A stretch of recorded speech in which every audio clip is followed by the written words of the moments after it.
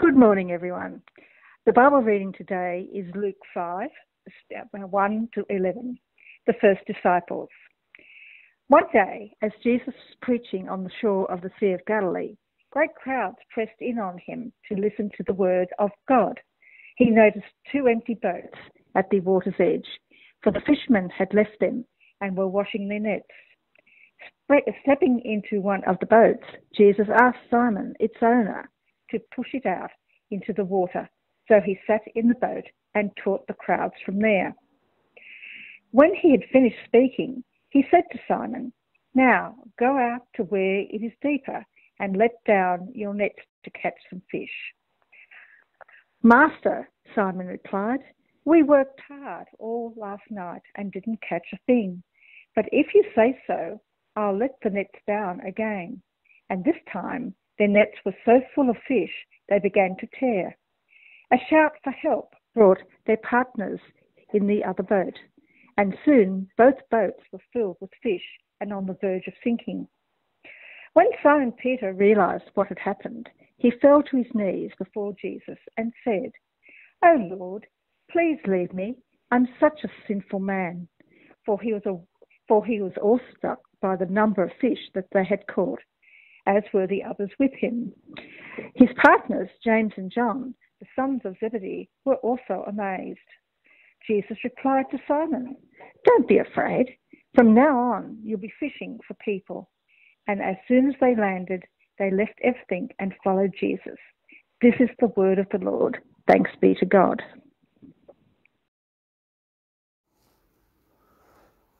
Good morning, all. Today's topic is about Jesus' call for his followers to be the fishers of men.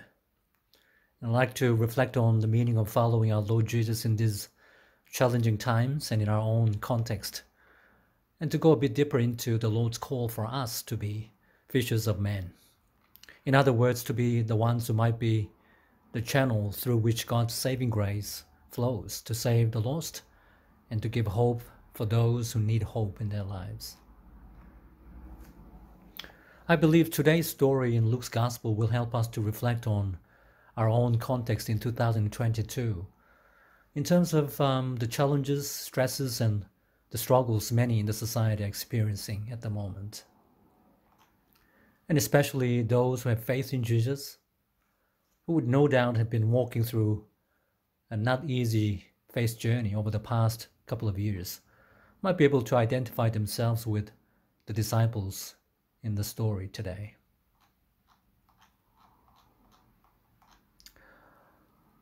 I believe it is not that difficult for us to understand how Simon Peter and other men in the story today would have felt after their failed efforts to catch fish.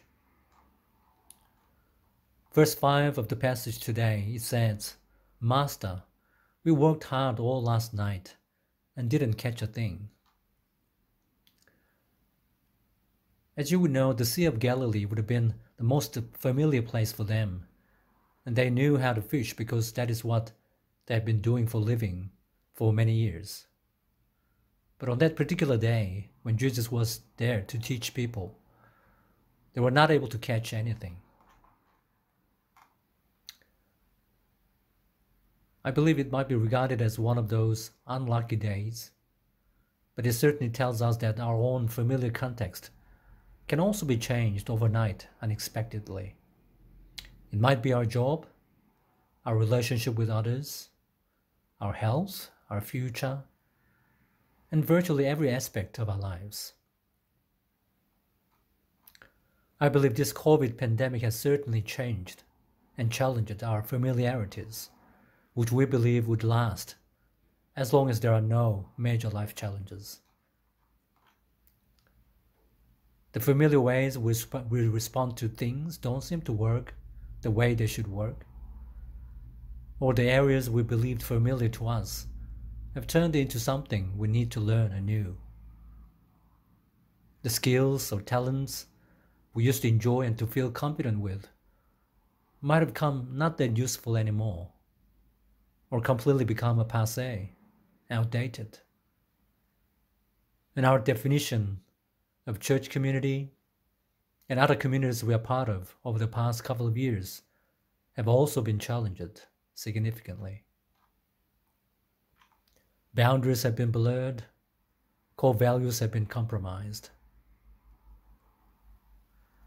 During this pandemic, most of us would have thought about giving up willingly or unwillingly our familiar patterns of thinking and behaviors and also the ways of doing things.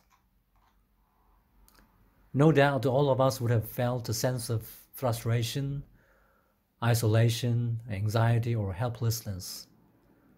And for some of us, it might be an ongoing challenge. Master, we worked hard all last night and didn't catch a thing. Master, we worked hard all last night and didn't catch a thing. I believe these words of Simon Peter summarize well what we and the world might feel in these times. This pandemic has certainly challenged us to rethink and to reimagine our way of life and to deeply reflect on our relationship with Jesus and the depth of our faith in the Lord. And this pandemic has added enormous pressure on us to make a kind of change in direction. But many find it difficult to figure out what a right direction might look like. And for us here, it would mean what our Lord's will for us would look like as an individual and as a church. So with this in mind, let us open our hearts and listen to what the Spirit of the Lord speaks to us through the passage today. Verse 2. He noticed 2 empty boats at the water's edge, for the fishermen had left them and were washing their nets. Verse 4, when he had finished speaking, he said to Simon, now go out where it is deeper and let down your nets to catch some fish. After the unsuccessful night, the fishermen were washing their nets again, as they had been doing as a part of their routine in the morning, without knowing whether they might be able to catch fish the next day or the next week. But after Jesus had finished teaching, he told Simon to go out where it is deeper and let down the nets they had washed. I believe what it tells us is that when people feel frustrated or overwhelmed by some unexpected challenges in life, just like the highly experienced fishermen catch nothing after spending whole night in the sea, many would want to give up on what they have been doing or trying to do, or what they have been investing their time on.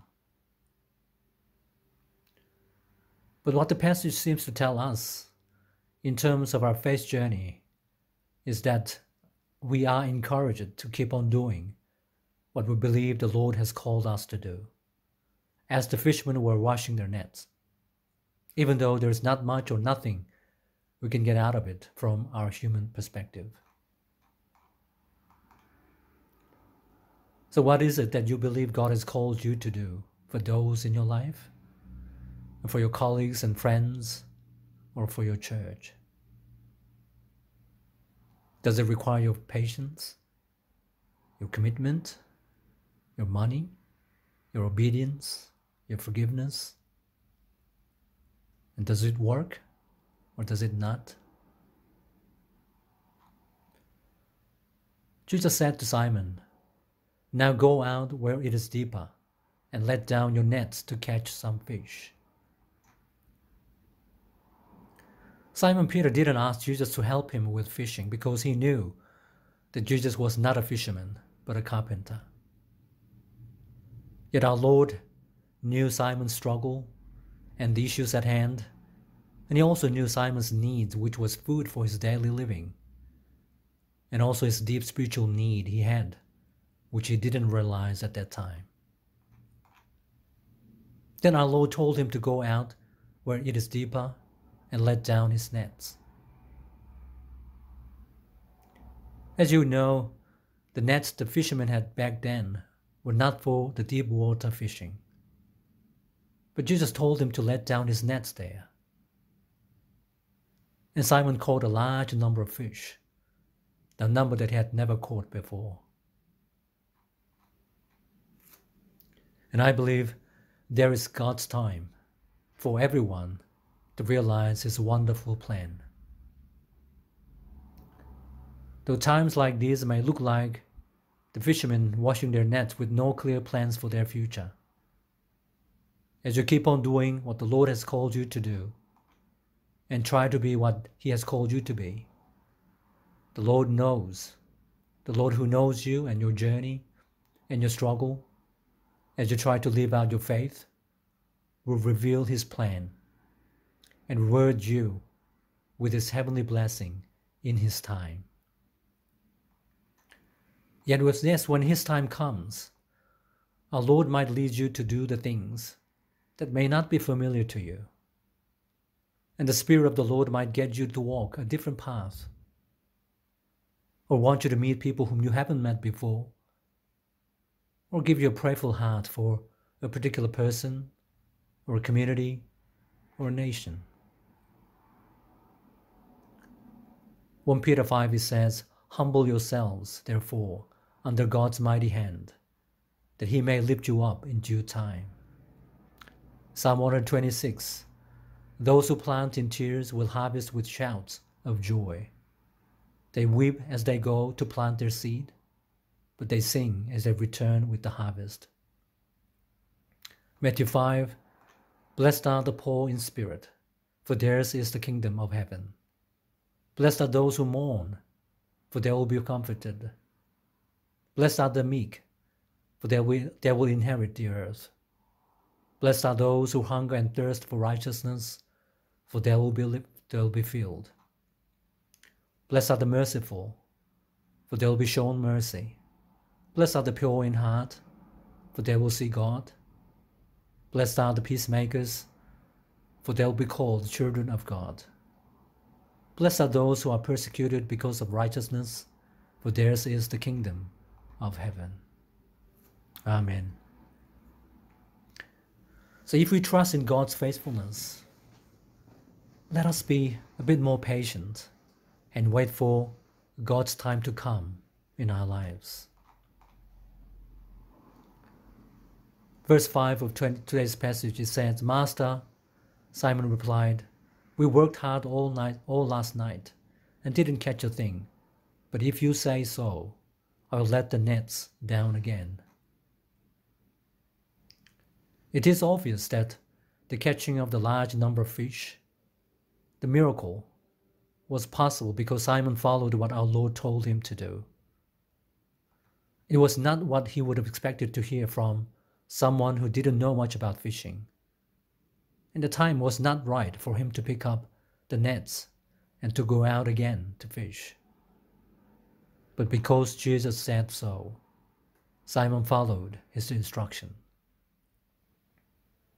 He could have told Jesus, "Teacher, my friend and I have spent all night without success, and we've just washed the nets for another day's work. And you tell me to go out again now? Are you kidding me?"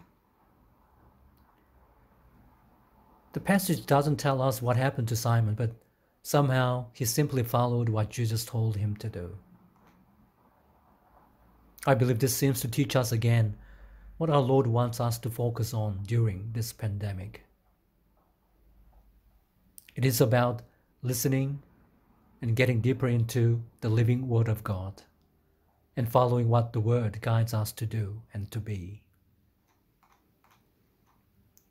Since this pandemic began, all of us would have spent more time on the social media for the news update and other issues relating health, safety, and future directions, and also keeping connection with others. And I wonder how and where you have found encouragement and positivity in your life during the pandemic. And how many news articles or social media posts or YouTube videos would you believe have filled the needs of your soul? Not many, I guess, if it is not related to the strength and the encouragement which come from the eternal living Word of God. The more we feel stressed, the more we want to seek comfort from the Word. The more we are not sure of our future, the more we want to seek guidance from the Word. And the more we get anxious about what's going on in our lives, the deeper we want to go into the Word of the Lord. I believe it is what the Holy Spirit who lives in us always encourages us to do, which is not about following human voices or the trend of the time, no matter how promising they may sound, but about getting closer and going deeper into the Word of God. I enjoy listening to the morning psalms during the week. And I also enjoy listening to different voices of our church family. One of the psalm readings was Psalm 119 by Kathy during the week. I actually listened to that psalm in the morning around 6 times. I read the psalm many times before, but on that Thursday morning, the reading really spoke to my heart and resided deeply in my heart, because it was so refreshing and encouraging. As I listened to the psalm, I could not really count how many times I said Amen and Amen and Amen after each verse.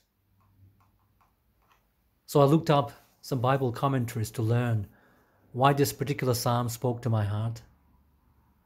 And I found out that this longest psalm was written throughout the author's entire faith journey in the Lord. And it was about what the author valued most in his life, which is living with and in the Word of God. And I also found out some great people of faith in the past have memorized this whole psalm, which has 176 verses, and found great blessing in doing so. People like John Ruskin, William Wilberforce, Henry Martin, David Livingstone, and Matthew Henry. I believe the hope and the encouragement that we find by reflecting and meditating on the living Word of God cannot be compared to what the world promises to give. Because God's Word speaks to our hearts and searches the deepest part of our being and brings healing and encouragement for us. So I'd like to encourage us to value both written and spoken Word of God and to meditate on it on a regular basis. Let us let the Word of God speak to us and follow what it inspires us to do, as Simon Peter listened and obeyed what Jesus told him to do. In verse 8 of today's passage, it says, when Simon Peter realized what had happened, he fell to his knees before Jesus and said, "O Lord, please leave me. I'm such a sinful man. O Lord, please leave me. I'm such a sinful man." Finally, this pandemic, I believe, provides us with an opportunity to renew our hearts and to restore our faith in the Lord. When people get stressed and feel frustrated, it is not unusual to react in a not healthy way, making unnecessary complaints and also projecting their own frustration to others who are close to them, or pointing fingers to others. And it can cause misunderstanding, hurts, and regrets. However, though it might be regarded as natural human reactions to stressful situations, that doesn't mean that we can justify our own words, actions, or attitudes. As Simon did in the story today, we often need to kneel down before the Lord and repent for what the Holy Spirit leads us to repent. What is it that made Simon Peter call himself a sinner? Why did he fall to his knees before Jesus? Perhaps he might have realized how stubborn he was, not wanting to change what he believed to be right before the Lord. Or he might have seen his self-righteousness which was deeply rooted in his heart, or his unbelief or lack of faith in God.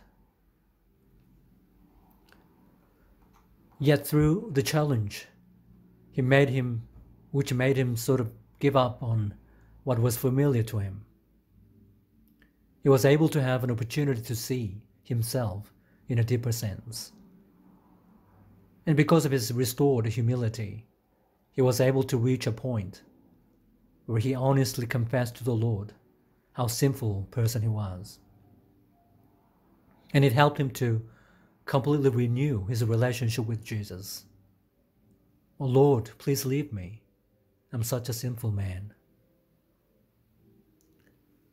Let's listen to our Lord's comforting and empowering words to this vulnerable fisherman, Simon Peter. "Don't be afraid, Simon. From now on, you'll be fishing for people." Do not be afraid, Simon. From now on, you'll be fishing for people. Simon wanted Jesus to leave him because he thought that he was such a sinful man to be with him. But to his surprise, rather than judging him, Jesus comforted him and called him to be his disciple and gave him a wonderful mission to be a fisher of men. I wonder if any of us might have felt a prompting of the Spirit to be like Simon and to repent like Simon did during these challenging times. If you can try to listen carefully to what the Lord wants to speak to us, this pandemic might give us a wonderful opportunity to renew our faith and to restore our relationship with the Lord. What would fishers of men look like in 2022? Bless you all. Amen.